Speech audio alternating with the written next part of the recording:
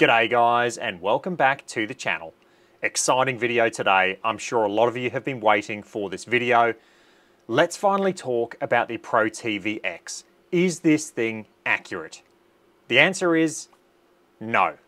Well, actually, yes. But let me explain.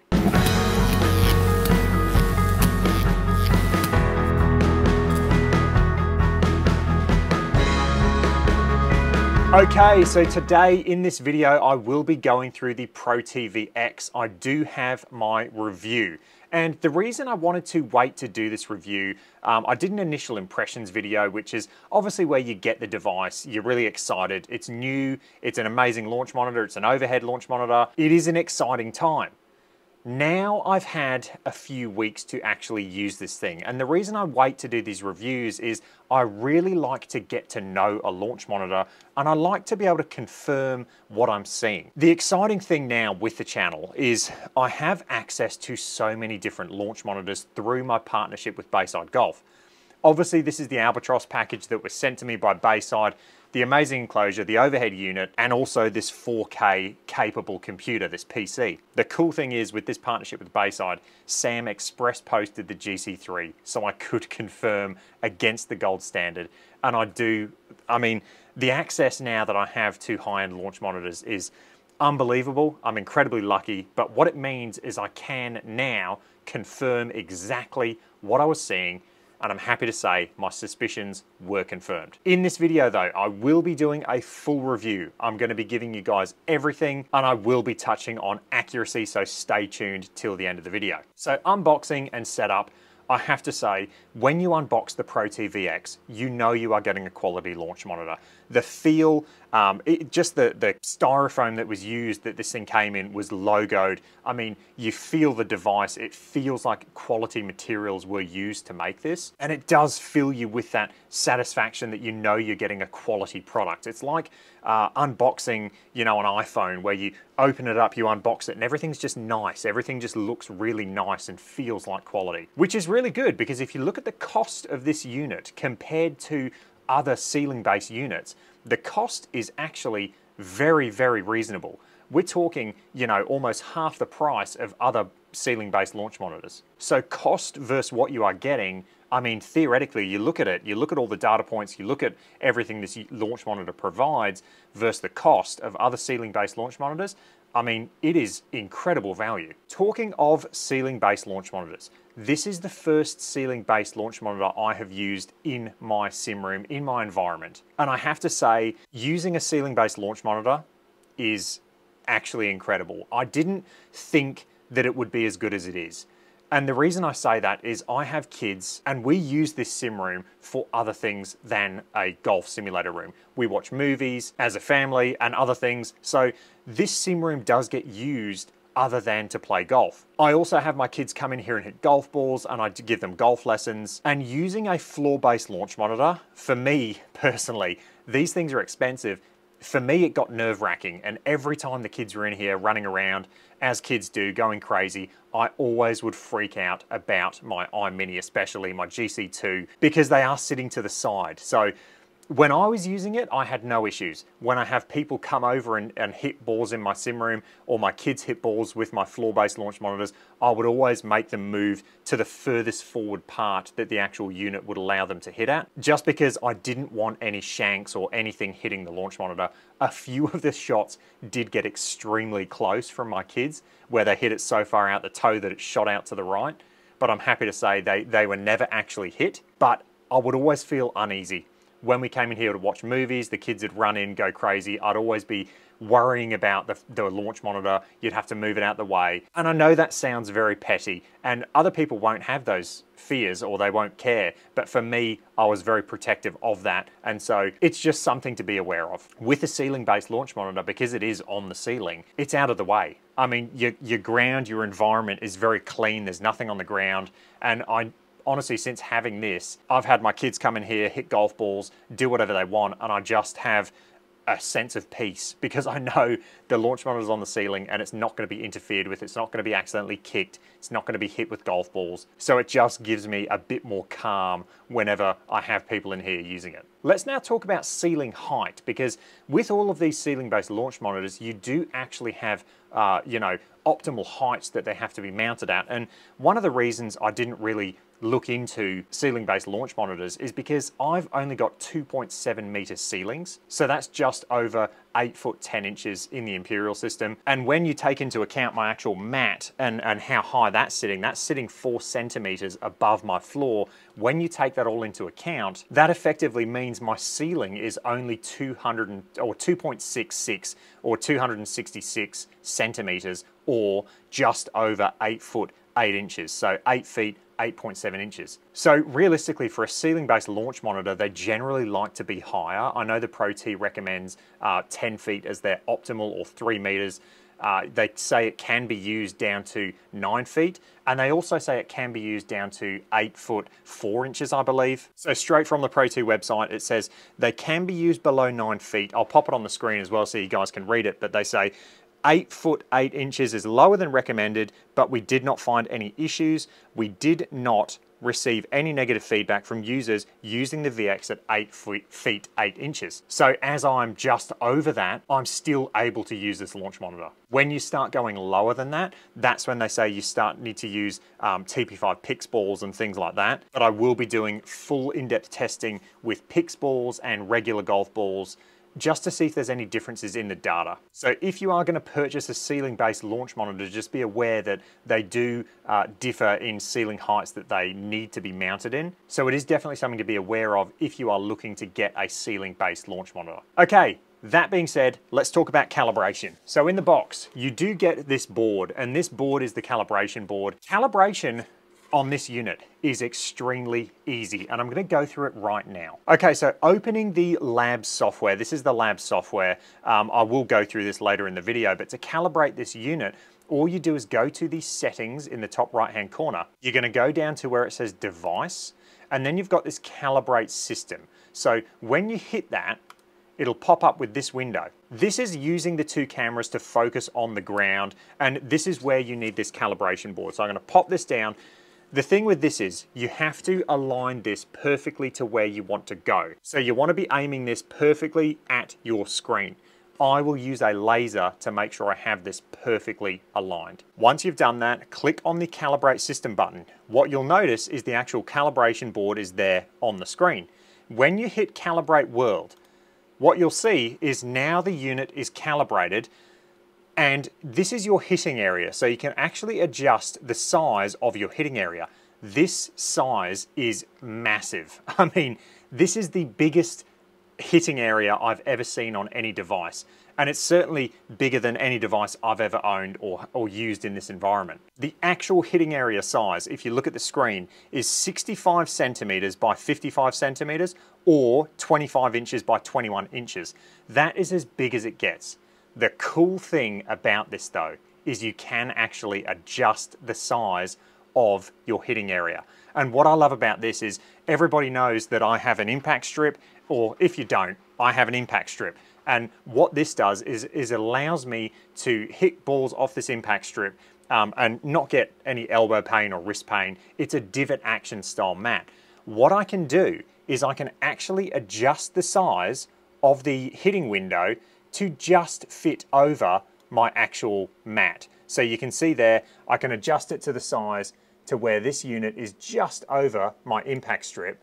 And what's cool about that is that if I have balls off to the side, I'm not going to accidentally hit them and cause a shot to happen in the world.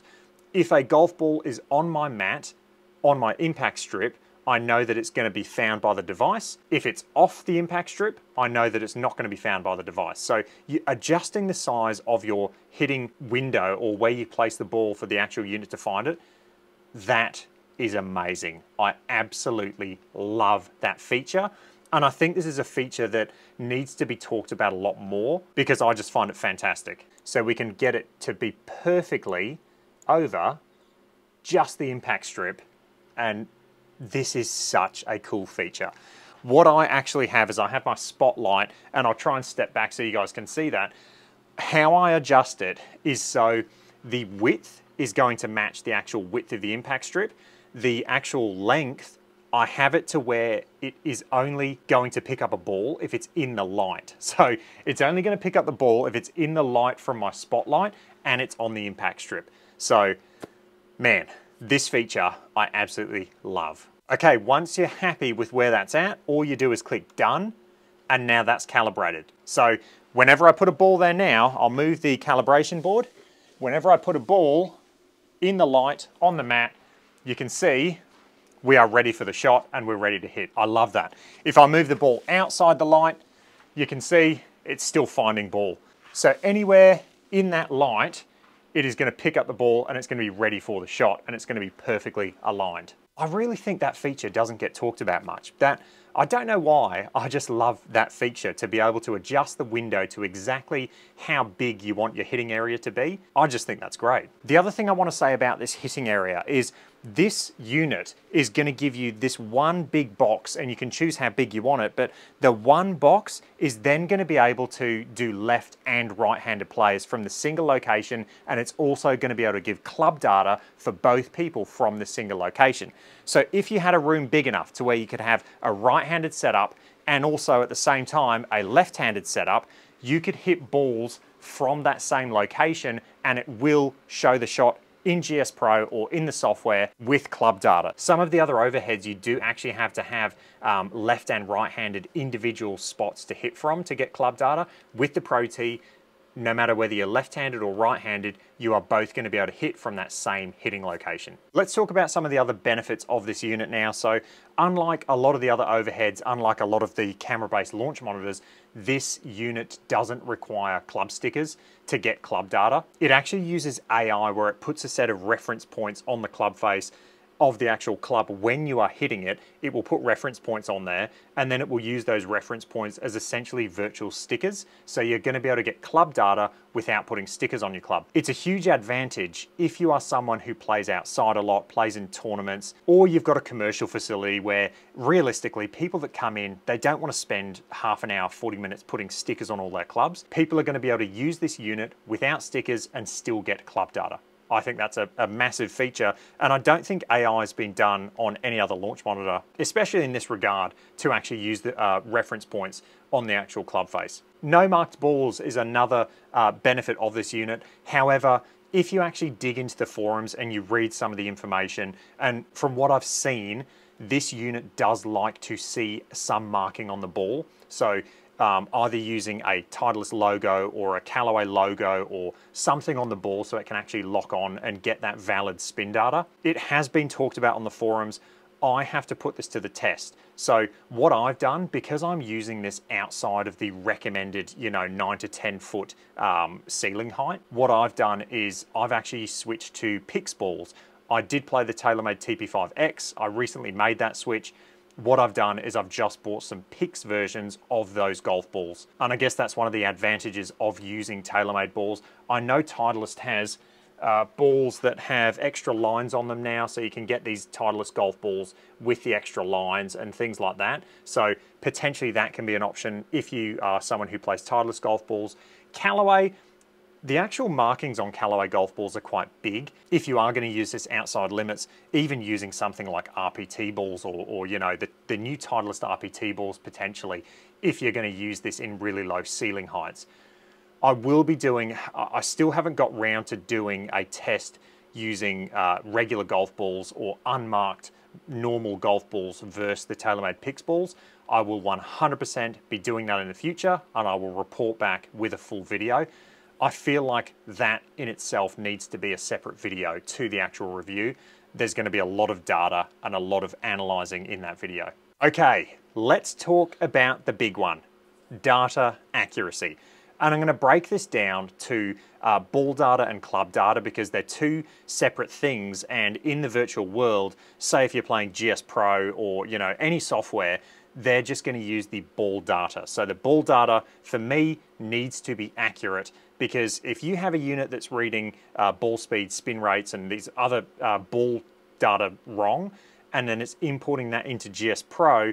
GS Pro's algorithm is going to take that data and then project the ball into the world using that data. So for me, carry distances and things like that on the softwares, I don't get too fixated on. I really care about the ball data, especially speed, spin, VLA, HLA, all of that ball data is important. And then alternately, we have club data as a totally separate thing, because realistically, the club data isn't going to affect how you play these softwares or the use of these softwares. You want the club data to be accurate, because if you're trying to work on your swing, if you are trying to work on technique, you're trying to change things, you need the club data to be accurate, because if it isn't, you're going to be working on things potentially that you shouldn't be. When comparing any of these units, when I'm going to compare the GC3, the iMini, or any other photometric based unit to another photometric based unit like the Protee, there can and will be interference with the two units. I'll put up a video now, and what you can see clearly is that the actual flash from these units, so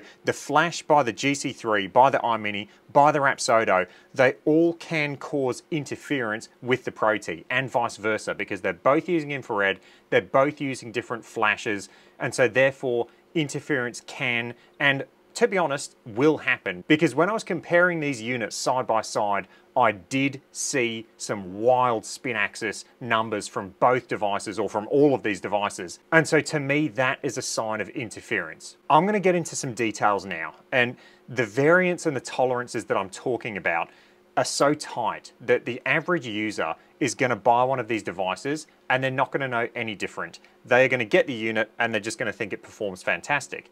When I do these tests, I really dig into the nuts and bolts. I'm talking acceptable margins within, 150 RPM on spin rate, within a mile-an-hour ball speed, within a degree horizontal and vertical launch angle, within 2 degrees spin axis, all of these really tight tolerances that I'm going to put these units through that a lot of people won't even notice the difference. But let's get into this. So ball data. The key metrics that I tested, and the ball data you're going to get from any one of these units that's going to get imported into third-party softwares, are ball speed, horizontal launch angle, vertical launch angle, backspin, and then spin axis. Also, spin axis or side spin is another way of describing it. When I first got the Protee, I was hitting balls on the range, warming up, and the first thing I noticed was how quick the actual shot went into the world. It just really surprised me. It was so quick. You hit the ball, you look up, and the ball is already in the world. And talking about data now, ball data, I didn't really notice anything odd or strange on the range. It wasn't until I got on the course in GS Pro that I noticed these golf balls are going a little bit further than I would expect. And so that's when I really started to dig into the data, and I really started to look at the things that are going to affect carry distance, which are ball speed, spin or backspin, and then vertical launch angle. So those are the three metrics that really piqued my interest. Now, spin axis, I have to be 100% transparent. Spin axis for me with the Protee is, in my opinion, it's good, it's accurate. Every shot that I hit, I would hit and I would expect to see, say, a draw or a fade. I'd look up and I would see that shot shape. All of the club metrics, if it was closed face-to-path relationship, I'd see a draw. If I towed it, I'd see the gear effect of a draw. Same for the heel strikes. The spin axis for me is good. And I did individual tests with the Foresight and the Protee, and the spin axis was exactly like I would expect to see from the shots I hit. I have added in the link in the description the test that I did where the Foresight GC3 and the Protee were on at the same time. However, like I said, interference is a real thing, and as soon as I started comparing these things side by side on the same shot, the iMini, the Rapsodo, all of them, they did cause interference and spin axis started to go out. But that doesn't explain the extra distance I was getting on the course. So I really paid attention to those three metrics that I said before. I'll pop up the two things that I saw on screen now. Vertical launch angle was identical between the Protee and the GC3. Horizontal launch angle was also identical. The two metrics that seemed to be out for me with ball data were the ball speed, which, as you can see, is it's within the acceptable tolerance of 1 mile an hour. If you really want to be picky, then the 4 irons were 1.2 miles an hour, but this was only over 5 shots. So for me, yes, the ball speeds might be slightly high, but like I said, the tolerance I use is that 1 mile an hour tolerance, and the ball speeds, I mean, they're pretty good. The big thing I noticed with the Protee, and the big difference, and this was across the Foresight, the iMini, and the Rapsodo, which all agreed on each other, the big thing was the backspin. This for me is outside of that acceptable tolerance that I use, which is 150 revolutions per minute. As you can see on screen, we had a maximum discrepancy of 452 RPM, and that was with a 7-iron. So when you couple a tiny bit of extra ball speed, technically it's within the tolerance that I set, with 500 less RPM or 400 less RPM, you are going to get a little bit extra carry distance. We're not talking much, we're talking, 3 to 5 yards, but there is a difference in carry distance. And so for me, my honest opinion about the ball data and the Protee VX is this. It was incredibly accurate, and it matched the GC3, which is the gold standard for home sim launch monitors. It matched the GC3 on everything except the backspin numbers. The backspin numbers to me, and the data proved this over a lot of testing, the backspin on the Protee VX at the moment is slightly low, which ultimately means carry distance is ever so slightly increased. Let's talk club data now. So club data is a tough one for me because I'm very limited to what I can test with the units that I have available. The GC3 that I have from Bayside is a ball data only unit. And so realistically, the only launch monitor I have to test club data is gonna be the iMini, which I know if you've watched my videos and if you look at the forums, the club data from that unit isn't very reliable. So it's not like I have a baseline to test against. But what I did is I did put the iMini head to head against the Protee VX in terms of club speed, angle of attack, and also club path. So those were the three things I could test against the iMini. What I can tell you straight off the bat is the iMini is not good at club speed. It's not reliable. It reports everything way too quick. So I couldn't get a really reliable baseline for club speed, but what I'll say is this. With the Protee VX, I think the club speeds are slightly low, and I think they fluctuate. So this is the one metric with the Protee that I struggled with, because sometimes it would read low, sometimes it would read high, but I'd say 90% of the time, the club metric to me appeared to be a little bit low, and this caused the smash factor number to be slightly out. So I'd have a few drives that were above 1.5. I'd get about 1.54, 1.55, which tells me there's an issue with something with either ball speed or club speed. Club speed's been low, that is going to lead to smash factor numbers that are not realistic. So for me, the club speed is something that needs to be looked at by the Protee team. Club paths. So the club paths for the Protee compared to the iMini was actually reporting everything more into out than the Protee. I've got to be completely honest, I 100% trust the Protee on this. The reason for that is because you can see the actual video. You can see the overhead video of your club as it comes into impact. And so for me, when I saw that, I could easily tell that it wasn't, 5, 6 degrees into out that the iMini was saying. It was more in line with what the Protee was saying. So this one, I really have to give to the Protee. That overhead view of that camera, it really means you can fact check everything. You can fact check, the club face at impact. You can fact check the club path as it's coming into impact. Having that visual is massive. And so for the actual club paths, I think the Protee is very, very accurate, and I do believe the club path that it actually says. Angle of attack is the final thing I could test between the iMini and the Protee, and both of them were within 1 or 2 degrees of each other. And this data wasn't consistent. It was sometimes the iMini would report, say, 6 down on a 7-iron, the Protee would report 5 down, and then the next shot, the Protee would report 6 down and the iMini would report 5 down. So both of them relatively matched, pretty close, and they were both saying the same thing, but it just wasn't as consistent. So they'd kind of flip-flop between which one was saying I was hitting down on the ball more. So I do think the angle of attack on the Protee is accurate. How accurate? I mean, I'd have to get a GC quad to actually tell you, but I do think it is in the right ballpark, just like the iMini is. What I will say with club data is this. Whenever I fact-checked it, I'd hit a shot in GS Pro and it would be a draw. I would go back to the club data, I'd have a look, and I would see that my face was closed, relative to the path. So everything made sense from a data point of view to the shot shape that I was seeing. I didn't have any shots that I'd hit where I'd hit a shot, I'd see a closed face to path relationship and it would slice. So everything that I saw from the data matched what I saw in the real world. And also the gear effect as well.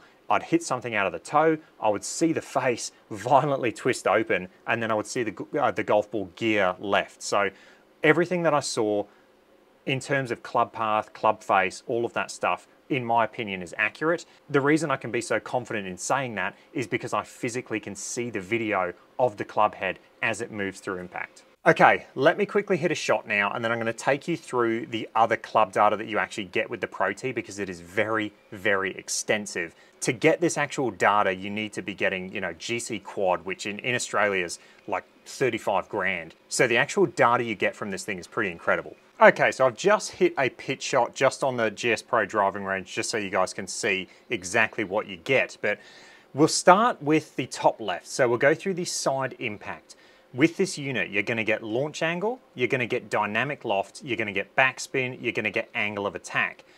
What's cool about this is you can also get, and I'm going to talk to Protee about putting this in, you can actually get spin loft, which is your dynamic loft plus, or dynamic loft minus your attack angle. In this case, it's plus because it's it's double negative. So you can actually get spin loft out of this as well, which for driver is quite important, because if you're hitting shots where you're not generating enough spin, you can actually figure out why. Moving along, you get the front impact. So this is the impact location. You can see it gives it to you in millimeters. You can change all of these metrics to imperial or the metric system. I have a bit of a mix with both, and that's because generally golf is universally in imperial. However, there are certain situations where the metric system makes more sense, like having the impact location, because you can get it in millimeters. So as you can see, the impact location there on the club, and if we look at the actual video, we'll pause it, and you can see the impact location is very accurate. It's good. This impact location for me has been fantastic. I'm going to say 95, maybe more than that, 98% of the shots that I hit, I look at the impact location and it is matching perfectly. The one area where this struggles is when you start to hit flop shots. When I lay the face open and I'm hitting flop shots, that's where this impact location starts to struggle, and it does. And I've got a full chipping video coming out that'll show that, but that is the one part it struggles at. Other than that though, for me personally, it has been absolutely fantastic and very accurate. I know early on this was something that they struggled with. However, I do believe now that it is very good. You're also going to get your smash factor there.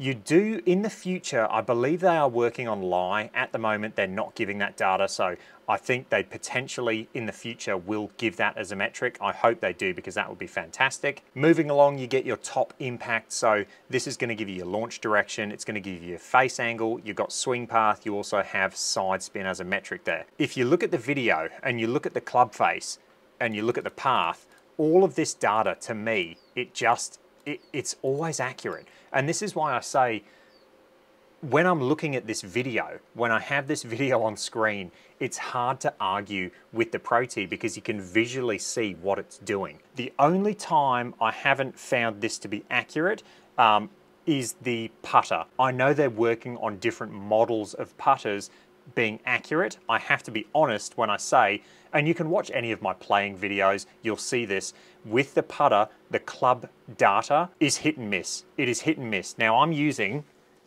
a Lab DF3, and if you haven't tried a Lab putter, do yourself a favor and just get one. But with the Lab putter, I have found the actual club data to be hit and miss. So it'll say sometimes my club path is like way out to in or way in to out. The club face angle will be wonky.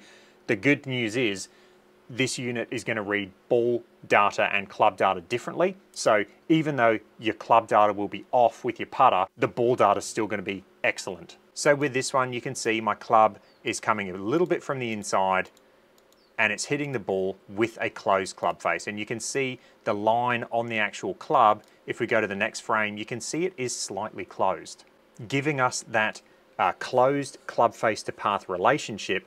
And then if you look at the actual shot shape, it is a slight draw. In the GS Pro world, and in the Protee world. So you're going to get 20 metrics in total, and you can see them on the bottom of the screen. You've got all your ball data, then you've got your smash factor, you've got your club data, and then you've got all in the green, the carry, apex, descent angle, all of that in the green. That is the Protee Labs software or algorithm. GS Pro is going to have its own algorithm, and that's why carry distances, descent angles, apex, and all of those things, they can differ between softwares, because all the lab software is providing GS Pro with is the ball data. And then the ball data is going to go into GS Pro, and it's going to go through GS Pro's algorithm. So you are going to get a lot of data. I know they're going to add things to this software. They're talking about dispersion circles and things like that. They're also coming out with videos, so it's going to be similar to the Unicore software where you can have your front and facing and rear videos of your swing. So there are a lot of things happening with the software, and it's super exciting. But in terms of data, you do get a lot. And the only real way I'd be able to check a lot of these metrics would be to actually get a GC quad in my room to test against. And I might potentially have a way of getting a GC quad, but stay tuned. I will try to get a GC quad so I can test all of this data in depth. So fingers crossed I can make that happen. But all of the club data on the screen and all of the club data that the Protee does, I have to be honest, and I do believe that it is true. The only thing I struggle with is the club speed. To me, the club speed potentially needs to be refined to make it a bit more consistent. Okay, so that's full swing data. Let's talk about putting. So like I said, the actual club data with putting is hit and miss. The ball data has been spot on. I've played a lot of rounds now on GS Pro, and I cannot tell a difference between the Protee with the HLA, the ball speed, versus my iMini. I have to rave about this thing. The iMini with putting is honestly one of the best devices I've used. This thing is absolutely fantastic with its putting mode, as is the GC3. The GC3 is amazing as well. I actually do like on the GC3 how you get vertical launch angle with putting. You don't get that with the iMini. But the Protee with putting, with the ball data, I have not noticed a difference. I have got a full putting video coming. I've got a full putting and a full chipping video coming, so stay tuned for that. But putting, I have to say, has been an amazing experience. Let's talk about chipping now. So I have not noticed a difference with the Protee VX compared to the GC3 with chipping. Like I said earlier in the video, the VLA from the iMini is a little bit lower. And so I do notice a very, very slight difference the way the ball reacts when it hits the greens. But that's because the iMini, in my opinion now, is actually launching a little bit too low. Compared to the Foresight GC3 and now the Rapsodo MLM2 Pro, the Protee VX is amazing at chipping and it does not miss a shot. With flop shots though, the actual impact location on the club, like I said, is slightly off. Watch the full chipping video. I explain it in depth in that video. But just know, ball data on putting and chipping is a fantastic experience and I cannot see any issues. Okay, that is gonna do it for my review of the Protee VX. One last thing before I sign off. This is actually really exciting. I have reached out to Protee. I've sent them an email. I've sent them multiple emails now with all of my data, all of my testing that I've done.